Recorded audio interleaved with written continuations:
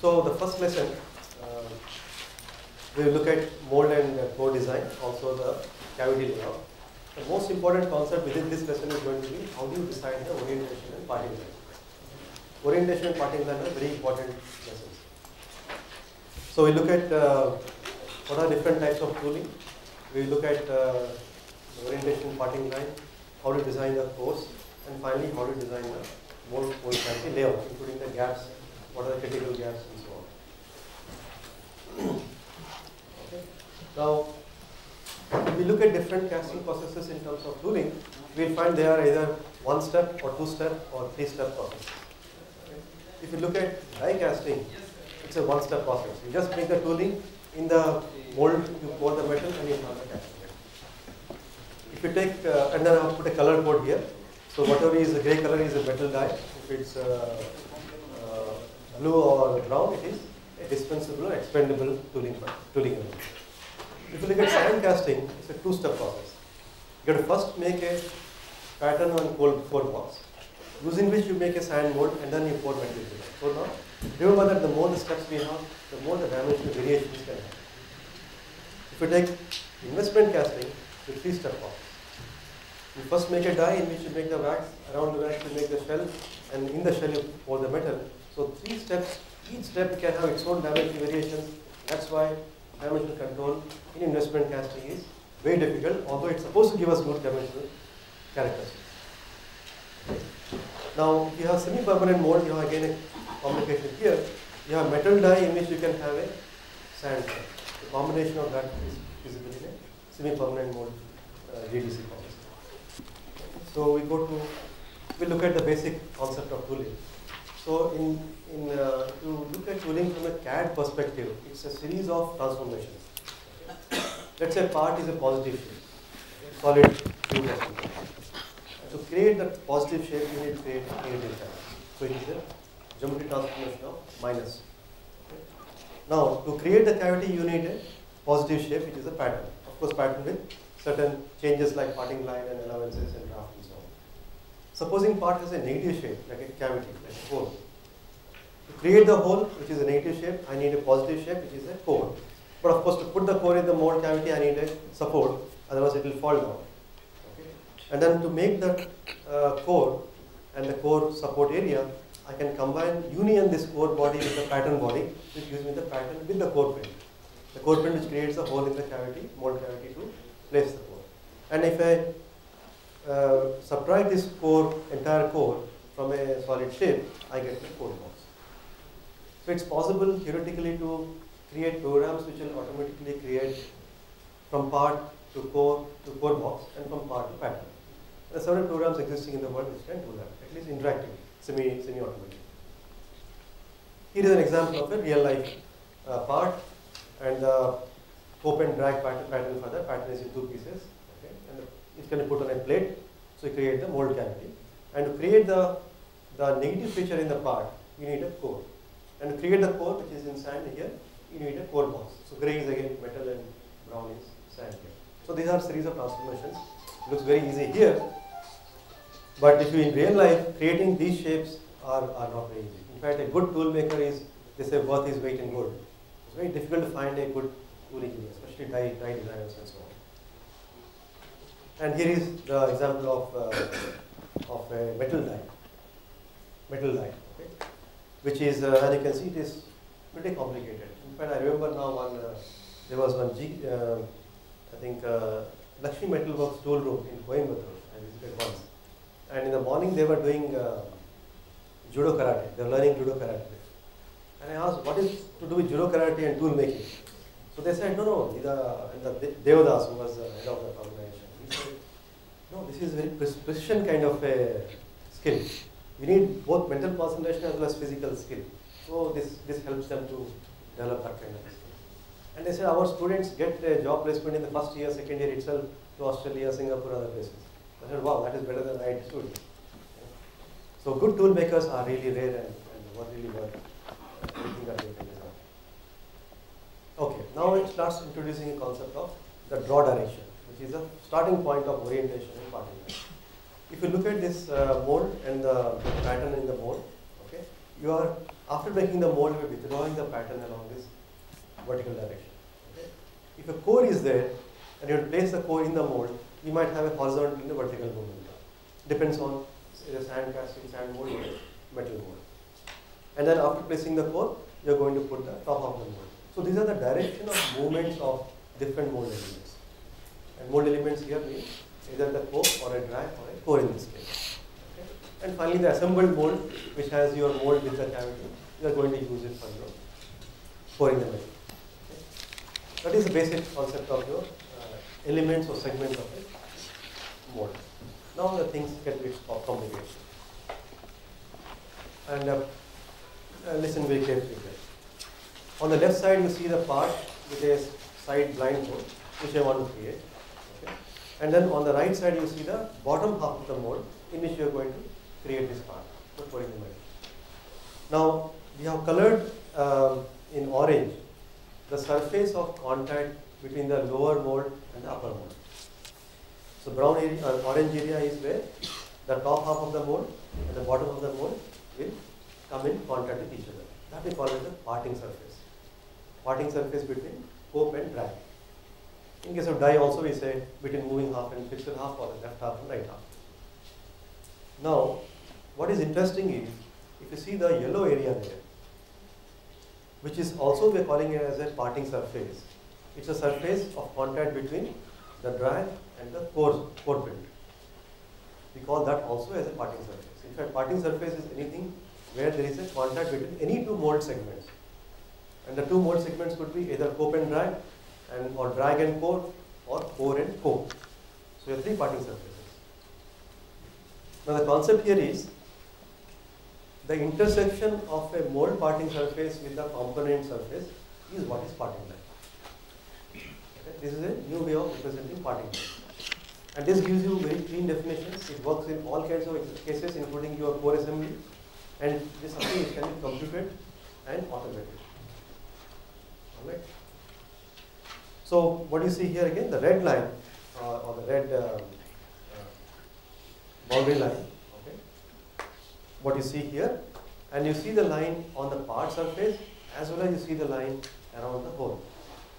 How do you get the line around the hole? That line is nothing but the intersection of your, that line again is in two halves. The top half circle and bottom half circle. The bottom half circle you get by intersection of the core drag parting surface with the component surface. And the top circle you will get from the core parting surface intersecting with the component surface. Now you can say, why are we taking so much trouble for defining parting line like this? Okay? But this first of all takes care of one major flaw in the normally defined parting line, that if you see parting line from the side view here, it will show a line in the air in your hole. If you see a side view of the parts of this part and look at traditional definition of parting lines, you'll see a line going straight, horizontal all around. So part of the parting line is hanging in the air. Now I can say, what is wrong with that? Okay? But I'll tell you in a minute why this definition makes a lot of sense. The first property of this kind of definition of parting line is that it neatly divides the component surface into separate contiguous regions, each produced by a single mold segment. So it divides this whole region into, the entire part surface divided into three regions. One region is your top region, okay, which is C. Second region is your bottom region, which is D. And third is your H region. And you can walk around in any region without crossing a boundary. You don't have to go to India by crossing Pakistan. You can go to any part of India without crossing any borders. Okay? So if you see here neatly, the entire C is produced only by cope, entire D area is produced only by drag, and the entire H area is produced only by the core. Okay? First of all, it is a little more scientific and logical.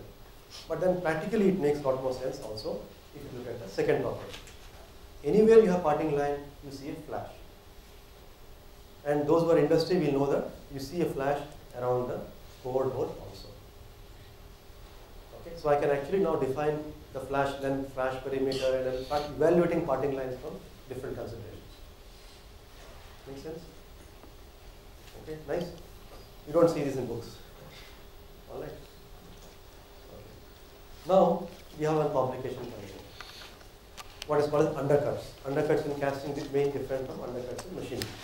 What you have here is, if you have a part in this broad direction being vertical, and if you try to withdraw either the pattern from the mold or a finished part from a metal die, either way, you have a problem that these regions hinder your withdrawal of the part or pattern from the mold.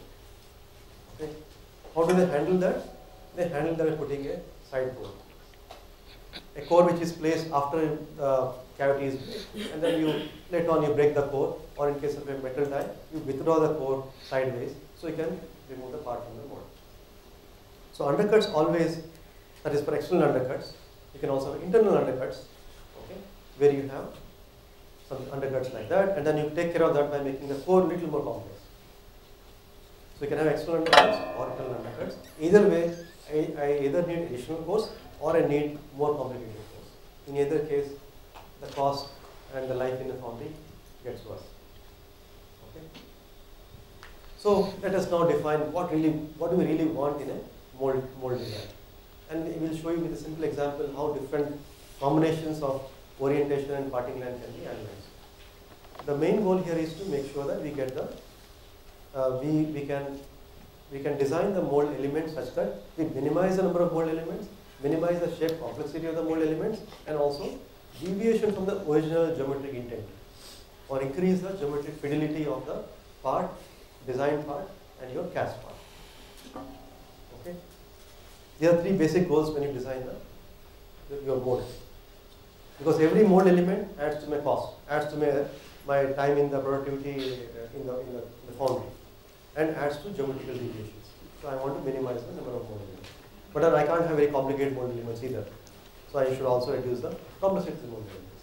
And finally, whatever I do, I have to make sure that geometric deviation is minimal. So let's look at, so there are three ways of doing that. How do I minimize number of elements, mold elements? I minimize my undercuts. How do I reduce? We'll see in examples all throughout. Okay, first step is minimize undercuts, either by tooling design or part design. Number two, how do I reduce complexity? Try to have as much of flat parting as possible. A step parting or a contour parting always makes life difficult for tool manufacturers as well as your foundry manufacturers. And third thing is the draft, which is applied to make it easy for pattern withdrawal or part withdrawal. Minimize the amount of draft because the draft volume is additionally my deviation from my original geometry. Okay, so let's see an simple example. For this part, if I assume my draw direction is vertical, and if I have a flat parting line, you immediately see that I need a separate core for the undercut on the side. I anyway have two moldless segments, so top core and cope and dry anyway I need it. I anyway need a full core for the central hole, through hole, that is unavoidable.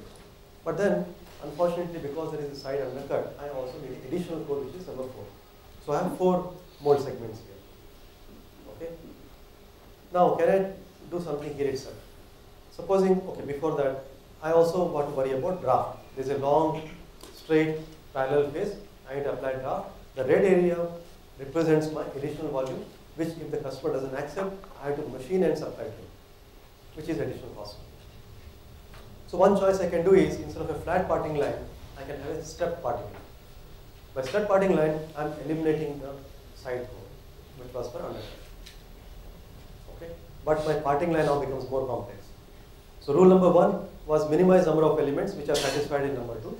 But rule number 2 was minimize the complexity of mold elements, which is now not satisfied in the second option, which is B. So I can now try a third one. As you're saying, I can turn the part, and assuming the draw direction is still vertical, I have now a flat parting line. I do not have an undercut. And on top of that, if you see draft, I don't have a long, tall face. So draft volume also will be less than the previous. Of course, life is never so simple that you have one solution which is perfect. You try one solution, you have some other problem. Finally, as in life, as in engineering, you have to compromise on certain things. Only thing engineers don't use the word compromise, they say we optimize. But optimize and compromise mean the same thing today and today. Optimize is little more with intelligence, with little more weightage, you really prioritize things and things like that. Right? Once in a while you get a beautiful solution. That's why we say it's beautiful. When everything is beautifully optimized, and you see that it's a perfect solution. So here are some examples of parting lines of real-life castings. And of course, you can decide to part any component in different ways. So solution which you see here only is one of the many options that we have. Okay? So here you see a through hole at the end. So there anyway you need a through hole, a core. You see a pocket on the left side, and you could do it by separate side core. Okay? And also pocket on the top, which you could either have a separate core or you can do it as part of the core itself. And the same component is shown in two views, so you can see how the parting line goes around on the front side and the back side. This is one way of parting. Second is, look at this example. This one in the front has several small pockets, all of which will form undercuts. And assuming we want to make the casting in the same orientation with vertical dot direction. The question is, should I make a separate core for each of those pockets, or do I combine all of them into single core, which makes more sense? Because we seen yesterday that number of cores you want to minimize. So have a single core for combining all of them. Okay? And of course, a through core in the middle, and maybe a side core on the going. But then you cannot have side core going all around. Not very easy. So you can have split the side core into maybe two side cores. Remember, each core has to be made into a core box, and you have to remove the core from the core box. So you have to worry about undercut in that point. What about this component? Okay. Several side pockets, so you can have several side cores if you want. Okay. And then you can have one core from the bottom and maybe one through core from the top to bottom. Okay. What about this one? Several side pockets. Now these side pockets, which you see the pins, they are not forming any undercuts. The ribs here in this picture, they are not forming any undercuts. So theoretically, you do not need any side cores for this. I mean, you can have wherever this undercut is there, but it is the front view of this, there are no undercuts. The question is, should I make it directly in the sand mold, or should I have a core for this? And here is where one more rule kicks in. Remember that whenever I have a tall face, I need to apply draft.